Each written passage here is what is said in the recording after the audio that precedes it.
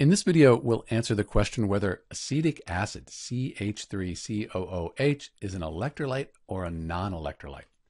The first thing we want to look at is with acetic acid, it's often written this way, but sometimes it'll be written HC2H3O2. So this is another way to write acetic acid. It's the same thing, just written a little bit different. So here's our structure, and if you look at the COOH, this is a carboxylic acid. That's this part right here of our structure.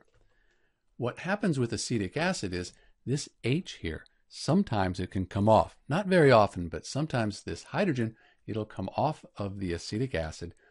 It'll be positive, so it'll be an ion. And then this whole thing here, this is now called the acetate ion. It's negative. So since we have ions, we have these charged particles, this is an electrolyte.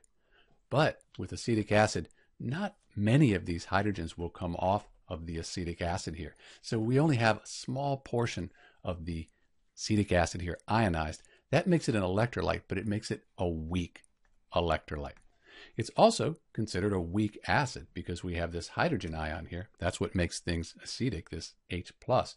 Because we have the H+, it's an acid, but again, it's a weak acid. So, in answer to our question, CH3COOH is a weak electrolyte. It's also a weak acid. This is Dr. B. Thanks for watching.